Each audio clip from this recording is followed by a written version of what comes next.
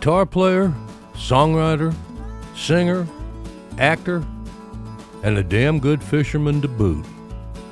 Jerry Reed could do it all. Self-taught at most everything, he watched and learned on his own, and what he couldn't pick up, he just figured it out. He incorporated it all into creating a musician, actor, and all-around great person who everyone loved. And yes, he was as happy on the inside as he showed us on the outside.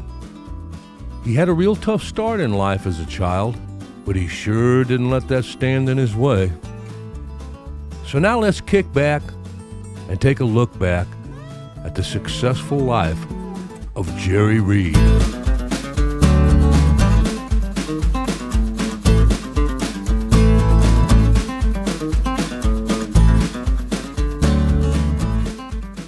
Jerry Reed Hubbard was born in Atlanta, Georgia at Grady Memorial General Hospital on March 20th, 1937. He lived in a few Georgia towns growing up: Fairburn, Palmetto, and Atlanta. Fairburn and Palmetto being just southwest of Atlanta. His daughter Sedina admits Jerry had a rough childhood and had every reason in the world to be a grumpy old man, but he was the complete opposite of that. His parents were Robert and Cynthia Hubbard. Jerry's parents separated 4 months after his birth, and he and his sister spent 7 years in foster homes or orphanages. Jerry was reunited with his mother and stepfather in 1944. The first music he remembers is church music and listening to the Grand Ole Opry in Palmetto at age 5. I got my first guitar at age 7 and never laid it down. Mama taught me G, C, and D, and I was off to the races, son. Then when I was a teenager in the rockin' 50s, I got into the rock and roll stuff, playing gigs all around Atlanta, sock hops and stuff like that. By then I was a picker and could romp on that guitar all I wanted to. Jerry credits some of his early influences as Merle Travis and Les Paul, jazz players like Johnny Smith and the great Tal Farlow. But as Jerry would often say, no Chet Atkins, no Jerry Reed. Man, that was the greatest guitar player that ever lived as far as I'm concerned. He was the most copied guitar player that ever lived, I know that. And those were my inspirations, absolutely. Jerry said meeting Bill Lowry, who was a popular DJ that went into the publishing business in Atlanta, was his break. He got me on Capitol Records when I was 18, and I started doing shows with Ernest Tubb, Marty Robbins, Johnny Cash, and the Wilburn Brothers. By then, Jerry had been writing songs for a few years. His first record was If the Good Lord's Willin' and the Creeks Don't Rise. At Capitol Records, he recorded both country and rockabilly singles with little success, until label mate Gene Vincent covered his Crazy Legs in 1958. By 1958, Lowry signed Jerry to his National Recording Corporation, and he recorded for NRC as both an artist and as a member of the staff band, which included other NRC artists such as Joe South and Ray Stevens. Then, on July 9, 1959, Jerry married singer Priscilla Mitchell. I told my wife when I proposed to her that if anyone has a day job in this home, it would be you, and I asked her if she still wanted to get married. She said yes. This was a marriage that would give Jerry 2 daughters, Sedina, born April 2nd, 1960, and Charlotte Elaine, called Lottie, born October 19th, 1970. Jerry and Priscilla were married 49 years at the time of his death. Jerry says, right after we were married, a week later, I had to report to Fort Jackson, South Carolina to the United States Army. She was working at Lockheed, but then Brenda Lee cut a song of mine called That's All You've Got to Do. It went to number 5 in the nation and was the backside of I'm Sorry. Then Porter Wagner recorded Misery Loves Company, and we lived off that money until I got out of the Army and we moved to Nashville, Tennessee, in 1962. Jerry did session work and cut some songs after arriving in Nashville, a few songs doing okay. It was when Chet Atkins heard the song Hully Gully Guitar that he took an interest and talked to Jerry about producing him. Chet told Jerry he could get the sound he was looking for. A lifelong friendship built on mutual respect was formed between the two, with some great music between two guitarists. It wasn't until 1967 that Jerry recorded Guitar Man, which was on his album The Unbelievable Guitar and Voice of Jerry Reed. It did pretty good for him as a single, going to number 53 on the Billboard Hot Country Song charts. Elvis heard the song and tried recording it, but couldn't get the sound he wanted out of the studio guitarist he had there. His producer, Felton Jarvis, told Elvis, "If you want to get this to sound like the demo, you're going to have to get the guitarist who wrote it." So Jerry, who was out fishing, was tracked down and came in and got the track recorded, putting a big smile on Elvis's face. As the story goes, and this one has a lot of proof that it is true, as he was leaving, Jerry was told that for Elvis to release this song, Jerry would have to give Elvis a piece of his songwriting royalties, which was a common practice by Elvis's manager, Colonel Tom Parker. Jerry looked over at Elvis smiling and all happy with the song and said, "Well, you're going to have to be the one to tell Elvis he can't release this song because I ain't signing anything," and turned and walked out the door. Jerry's one of the only songwriters that I know of who didn't give Elvis and the Colonel a piece of his songwriting credits. If any of you know of any others, I'd sure like to hear who they are.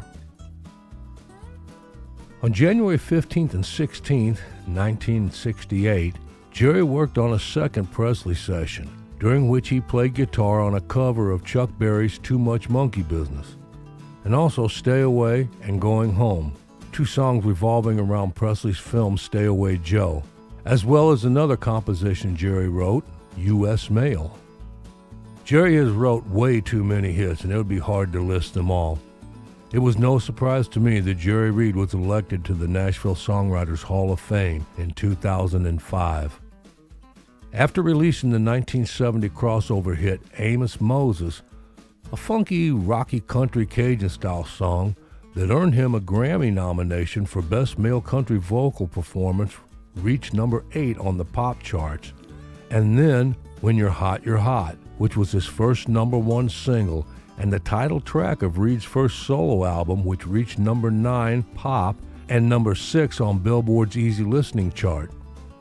The singles from the album Amos Moses and When You're Hot, You're Hot both sold over 1 million copies and were awarded gold disc. When You're Hot also earned Jerry a Grammy Award for Best Country Vocal Performance by a Male. He then did an album with his friend and producer Chet Atkins titled Me and Jerry, which earned the pair a Grammy Award for Best Country Instrumental Performance. Around this time, he was also a frequent guest on the Glenn Campbell television show. And in December of 1972, he was featured in an episode of Hanna-Barbera's The New Scooby-Doo movies, The Phantom of the Country Music Hall. He sang and played the song Pretty Mary Sunlight. The song is played throughout the episode as Scooby and the gang search for Reed's missing guitar. And right when his musical career was on a big roll, he decided to try some acting. Here's what Jerry had to say when first starting out. "I knew I'd never be a Gregory Peck or a Clark Gable, but I thought I could be a character and a personality and pull it off. And I did. All I wanted to be was a supporting actor, and God blessed me with a smash movie or two." His first movie was W.W. and the Dixie Dance Kings, starring Burt Reynolds. Jerry played Wayne, the band leader for the Dixie Dance Kings. Along with Jerry, there was country singers Mel Tillis and Don Williams who made appearances. Reynolds liked Jerry Reed's performance so much, he later cast Reed in his first film as a director, Gator, where Jerry played Bama McCall. This was one of my favorites that Jerry did. But right after that, Jerry and Bert teamed up again, along with Sally Fields and Jackie Gleason, to do Smokey and the Bandit, where he played Cletus the Snowman Snow. And this one was a smash hit, along with the theme song, Eastbound and Down. The song was sung and co-written by Jerry, credited under his birth name, Jerry Hubbard. The movie list goes on. Jerry acted in movies and some television from 1978 until his last movie, The Water Boy with Adam Sandler, in 1998.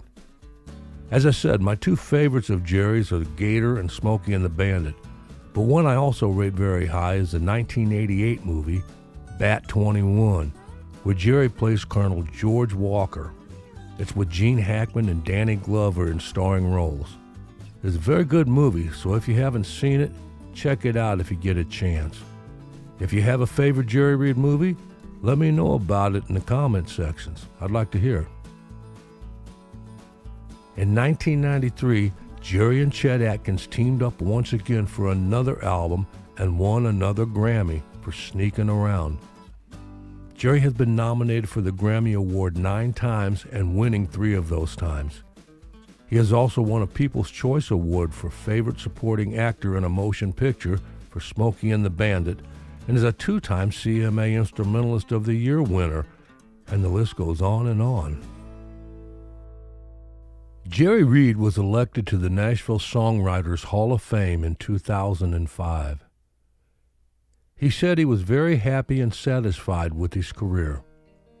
He wasn't elected to the Country Music Hall of Fame until 2017. That's 9 years after his death on September 1st, 2008. I sometimes wonder if the powers that be in Nashville waited so long to elect him because Jerry started acting right at the height of his music career. Jerry himself said there was resistance from the Nashville music industry. Record people didn't want me taking the time away from my music, he recalled. But between me and you, I'm glad I did. So even though I think Nashville waited too long for whatever their reasons, I'm sure Jerry was happy and satisfied with the way his career turned out. His wife Priscilla passed away September 24th, 2014. So his 2 daughters, Sedina and Lottie, accepted Jerry's Hall of Fame induction award for him. Jerry's guitar playing was his own style. So was his singing, and so was his acting. His guitar finger-picking style was so unique. Many have tried to copy it, but few ever really succeeded.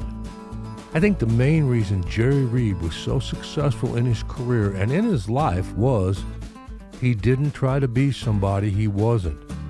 He was just himself, and most everybody just loved who he really was. I hope you enjoy this video on Jerry Reed.